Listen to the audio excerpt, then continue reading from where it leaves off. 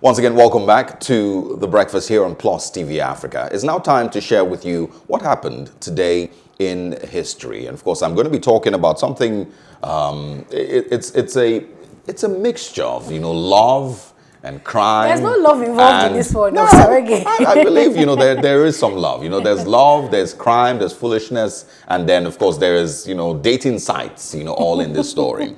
So this is, about, people who are tagged the Lonely Heart Killers, Marta Beck and Raymond Martinez Fernandez are their names. They, of course, on this day were executed in the electric chair at the Sing Sing prison in New York. The couple had schemed to seduce and rob and murder women who placed personal ads in newspapers. So this is how it works. They basically came together as a team to look out for people who place personal ads, looking for relationships, looking for love, companionship in a particular newspaper, and then, of course, seduce those women, rob them, and, of course, killed some of them.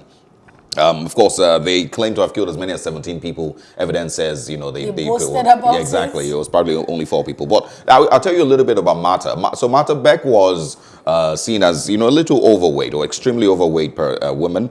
And by our reports, maybe a little unattractive. And so she had registered in the Lonely Hearts page to hopefully find love also. And she was seeking, a relationship from the Lonely Hearts Club at the back of a newspaper. Ray Fernandez, after World War III, this is about these 2 different people, had a brain injury during World War II, suffered, severe migraines, and also, didn't see himself as very, very attractive.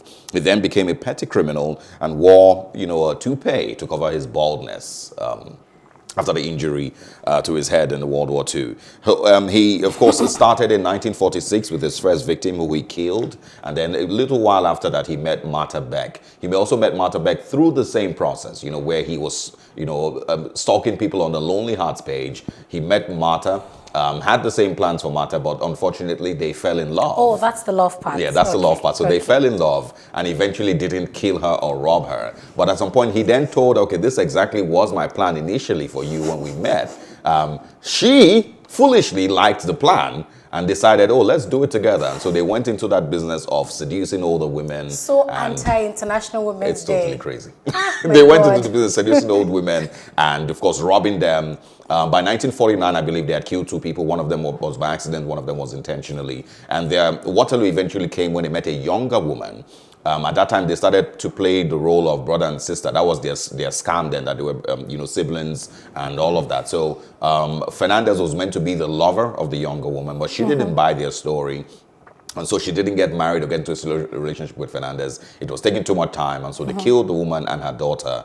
Police eventually found out, arrested both of them. And, that's it. They were eventually sentenced to jail. They had hoped, that they wouldn't get the electric chair. And so they had, pleaded guilty, looking, for some leniency. But in New York at that time, there was the electric chair law, in place. And so they were killed. You see, this story reminds me of a 2020 movie by Tyler Perry, A Fall from Grace. Really, even though they say it's a work of fiction, it's basically, it sounds a lot like this story, where a man and a woman, either his mother or his partner, they plan together to basically kill other people, they actually go after lonely women, the man pretends to fall in love with the woman, gets married to her, robs her of all her money and kills her. That's exactly what happened in A Fall from Grace. But the great thing is that eventually, justice was served, in both issues, in real life and in the movie. I'm trying to clarify, there was also a movie that was made of these 2 people. It was called, in 1969, actually. The movie was called The Honeymoon Killers. Yes. It was about Fernandez and Marta Beck. Ooh, today in history. So they basically got what they deserved according to law. They got the electric chair. Absolutely. Okay. So today is March 8th. 2021, and on this day in history in 2018, women in Pakistan gathered for the Aurat March, or the Aurat Walk. So in Pakistan, women, face lots of societal ills. They face discrimination. They face, a deprivation of their fundamental rights. Amounting to what some experts have called sexual apartheid. So they basically face all these issues. Including serious crimes like appropriation of rights and abuse for revenge.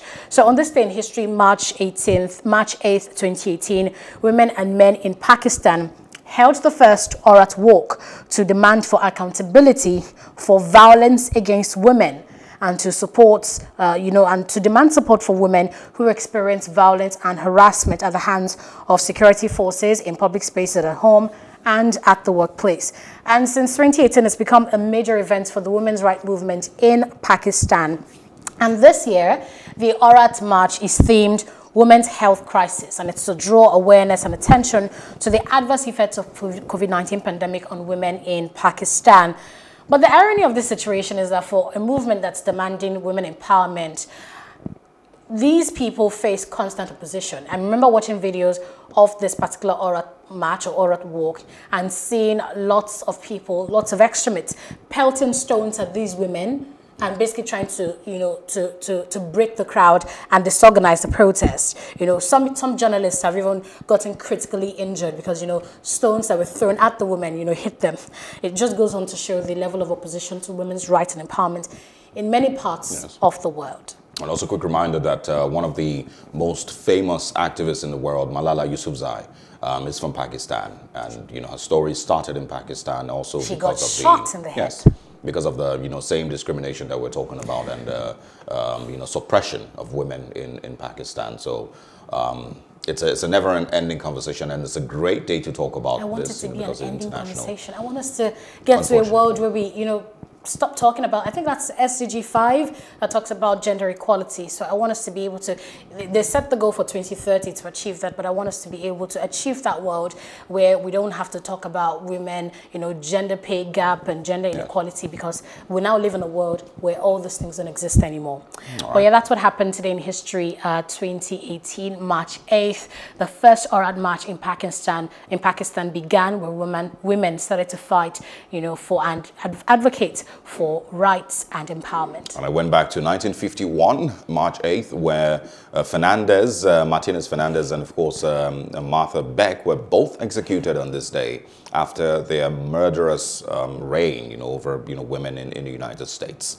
That's all we have for you today in history. We'll be right back after this very short break to move into our first discussion for today. Buy one, get one free, as it has been said, or buy one, get 5 free from the CBN is what we're talking about next. The CBN's policy that when you receive money from, outside Nigeria, for every $1 you receive, you get 5 naira. And of course, it's meant to encourage more diaspora remittances here in Nigeria. But we'll talk about it after this break.